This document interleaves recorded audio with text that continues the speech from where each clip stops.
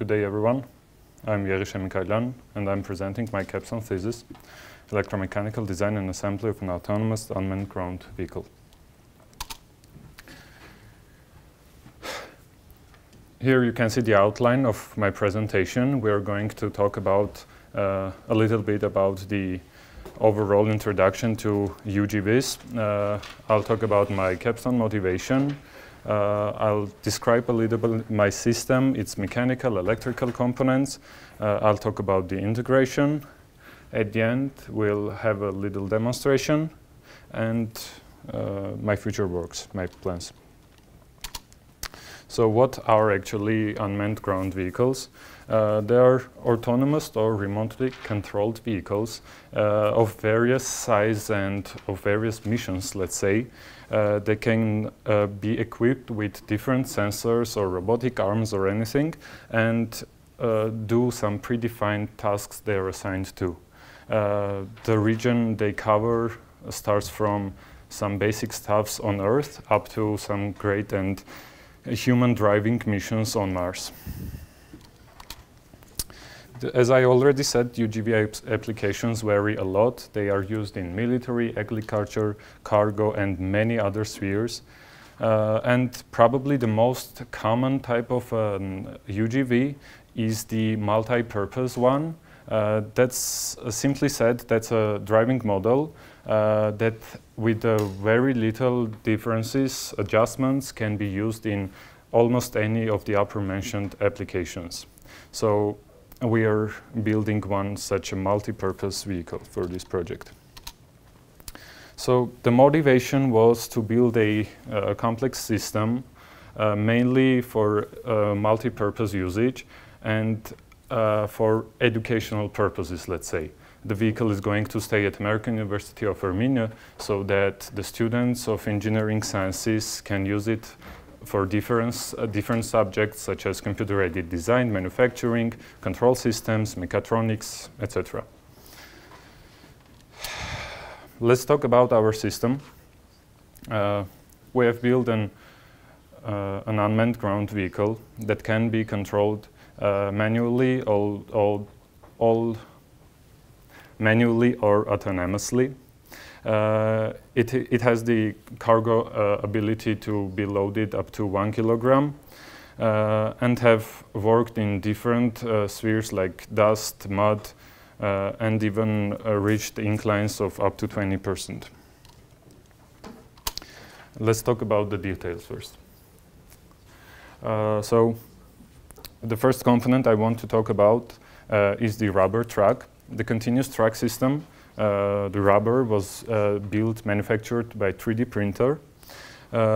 It was built from a hyper TPU and it was single piece printed.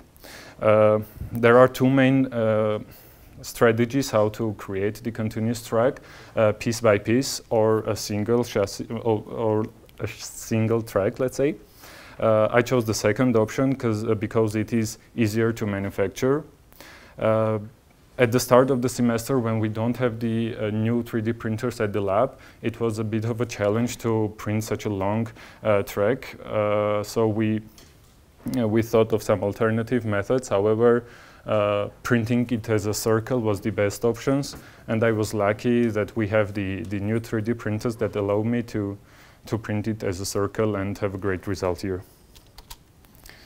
The next component of the continuous track systems are the wheels, the sprocket. They are again 3D printed from Hyper PLA. Hyper PLA is a sort of a plastic, but quite robust and strong. And the interesting part here is the connection between the sprocket and the track. It is using the inner teeth of the track to rotate the system. Also, we can observe here some sprockets and shock absorbers that are used to balance the vehicle. The next component is the side. As you can see here, the side is built from an aluminum using a milling machine at the AUA lab. First of all, we have 3D printed the prototype version of it, again from Hyper PLA, and tested the vehicle with a 3D printed body. And the results were quite good, however, a bit different than from an aluminum body. The PLA version of this was bending that resulted in a bit various results in comparison to aluminum. With this aluminum body, I think we have a little bit a loose track, which was not the case of when it was built from a PLA. So a little bit of changes could be done there. The cover of the vehicle consists of two main materials. That's an organic glass and a metal. And the steel has the main purpose of a cover from the outside world. It has two big cuts here, as you can see in the pictures as well. The cuts are used to get inside the vehicle if needed, to change the batteries or to turn on anything, or to turn on some sensors. Also, there is a power supply for the outside components. We have some mounting holes here so that any external device can be attached to the vehicle and powered either from the inside controller or from the batteries of the vehicle directly. The chassis again is built from steel. It is quite a robust material and adds a lot of structure and robustness to the vehicle. Also, it's built from a quite thin 1 millimeter steel that to not have a lot of weight to the vehicle to have a bit of speed and torque. The DC motors and the electric speed controller was probably the hardest choice for this system. We need a lot of torque because we are using continuous drag that adds a lot of tension. So we needed a lot of drag. We needed a lot of torque. That's why we chose a DC motor, brushless DC motor with a low kV. Low kV means lower speed, but also means higher torque. Also, the ESC was chosen to be able to power that DC motors. We have a quite high 60 ampere electric speed controller in the system. Two of them and two of the DC motors located at the back of the system. To control the system, we have chose a well-known controller, Pixog. It is quite used in a lot of applications of UAVs. In the world, there are two license-free softwares for it. ArduPilot that works for the that's a firmware. Let's say it controls the skid driving. We are using differential driving here, so ArduPilot allows us to use that. Also, there is the mission planner software that you can see the screenshot of that is used for user interface. So the user can define a predefined path and attach that mission to the vehicle so that it will follow the path itself. Also, it is used for tuning the motors and ESCs, and overall you can attach the sensors to the controller and again tune them and control them via the mission planner software and ArduPilot. The battery selection came from the selection of the DC motors, as they required 3-cell in series power, so approximately 12 volt in voltage. So we chose two blocks of 3S 2P configurations, two parallel of 3 series and 2 in parallel to a bit add of capacity and to give longevity to the vehicle. So overall, to manufacture the final version of the vehicle, 40 hours of manufacturing processes took, which 19 hours took the printing of the rubber tracks, 16 hours took the sprocket and wheels, and some 4 hours and 1 hour to the aluminum milling and cutting and bending the steel cover. Let's see a demonstration of how the system works. in real life. Oh, sorry. The integration of the system, once the assembly was done, all the electrical components and mechanical components were in place. I used the mission planner software to give a life to the system, let's say. And we tuned the vehicle, tested, again tuned, and pass it in a loop of those functions. And once this again was done, it is the time for the demonstration.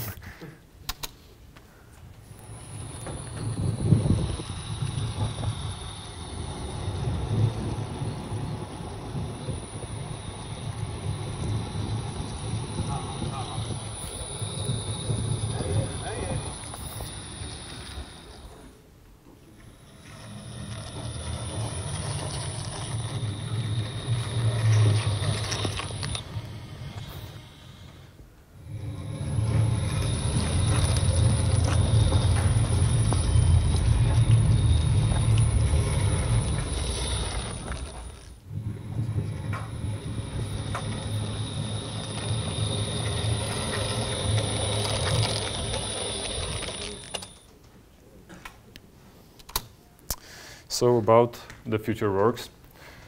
Again, the vehicle is going to stay at AUA, so the future students can work on it. So what can be done? The torque is a little bit less than it should be, so increase the torque either by changing the motors or like adding some reducers or anything. Work on the structural integrity of the system so that it is more resistance to the entire world. We haven't integrated the autopilot mode yet, so the students have the ability to do that. And finally, that's the 4 point is my dream to make it a little bit bigger. So that's basically it. Thank you.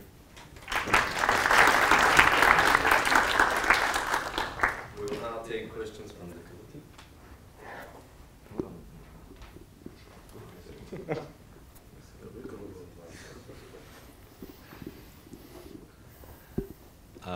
Okay, just so I think the demos you showed, it's mostly manual control, right? Yes.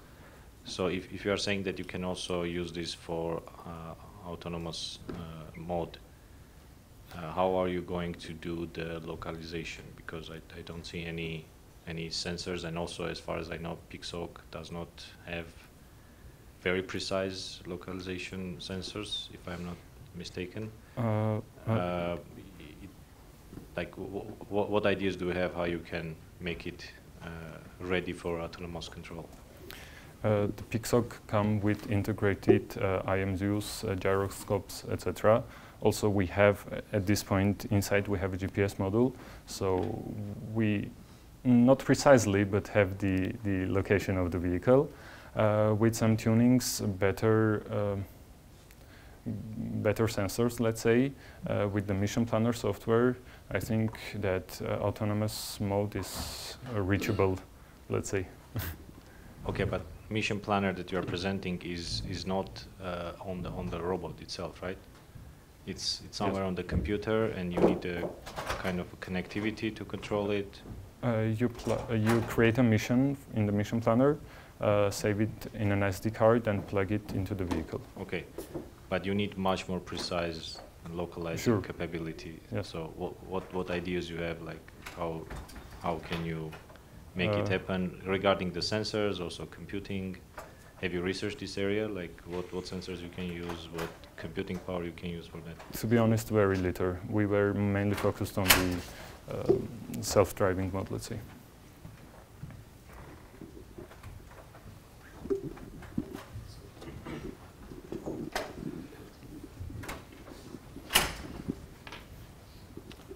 Thanks for the presentation. I would basically extend Tigran's question a little more. I have quite good practice with PIXOC. It's quite extendable, and it has very flexibilities and so on. I understand that you can do with the mission planner, do the planning and then move your vehicle with the tracks and so on. But actually,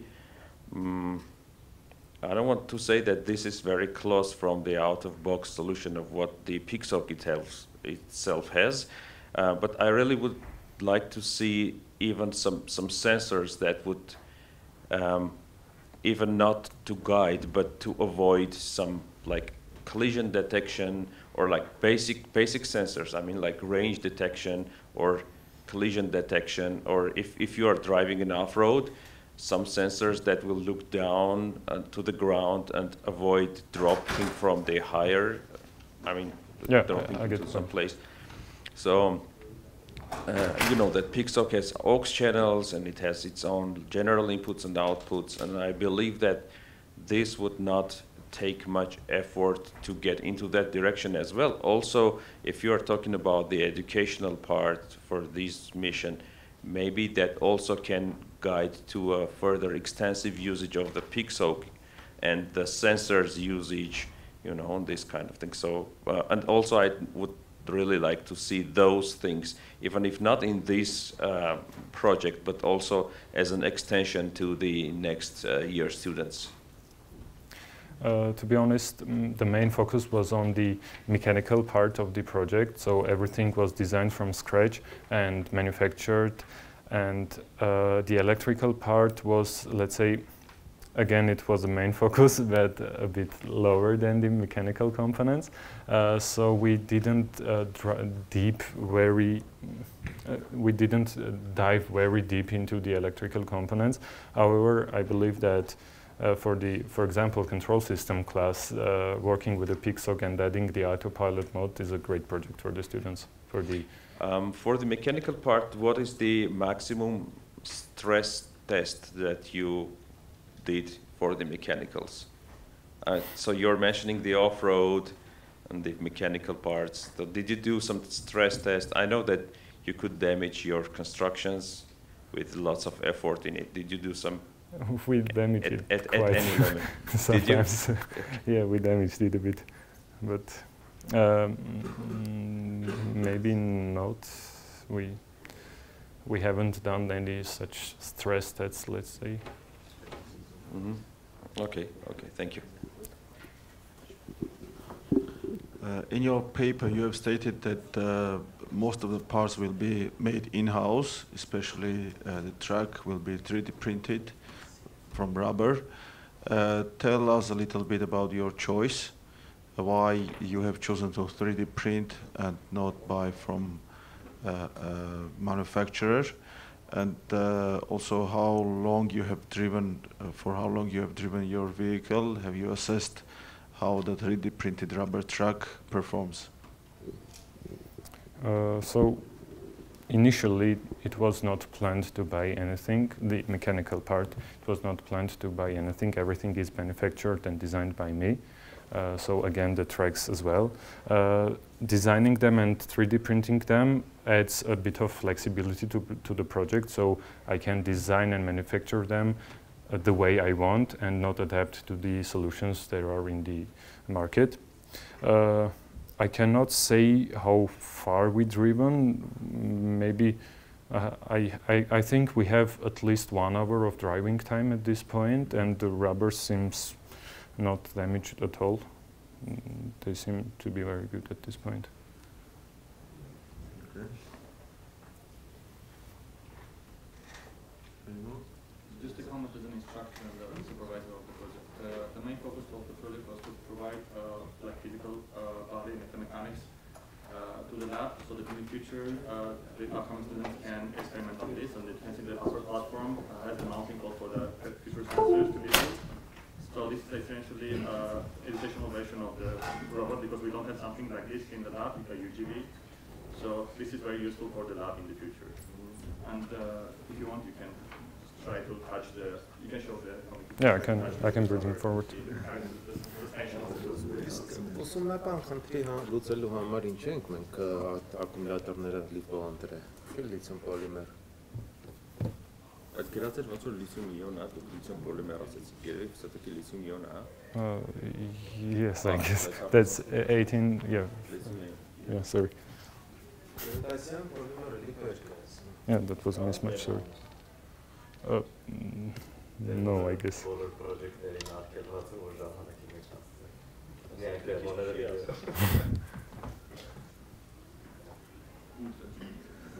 I especially didn't break the controller. Unless there are any further questions? Thank you, Yeghishe.